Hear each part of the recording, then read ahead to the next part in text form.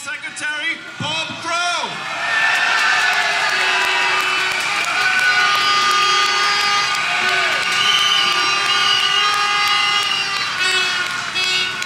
Comrades, brothers and sisters, you just heard John Hammett, his union's doing a hell of a lot of work on violence at work.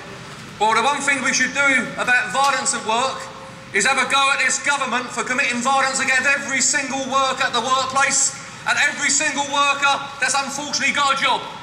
If anyone believes that there's not a call to do more than marching, they should have a look about the attacks that are going to take place on every single one of us from next year.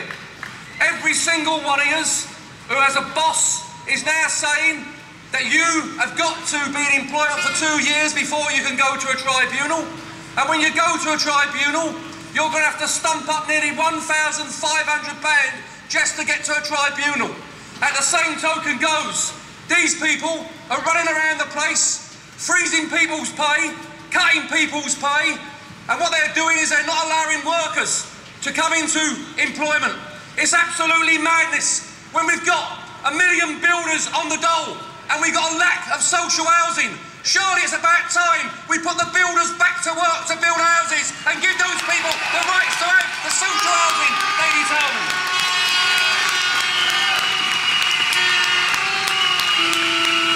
It's about time we started laying down our demands, because it's no good Ed Miliband coming here and saying that he's with us today.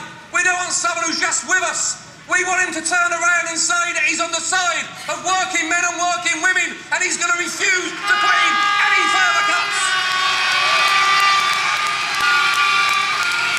Brothers and sisters, as you know, George Osborne delivered a first-class rail ticket to London yesterday.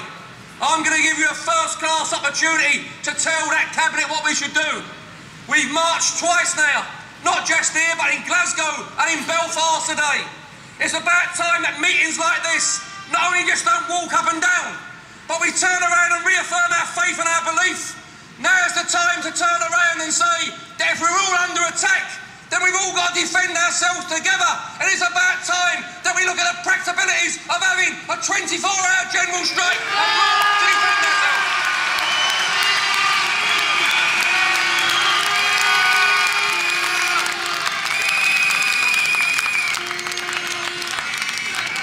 Whoever called Bob Crow retiring was wrong. Right, there are demonstrations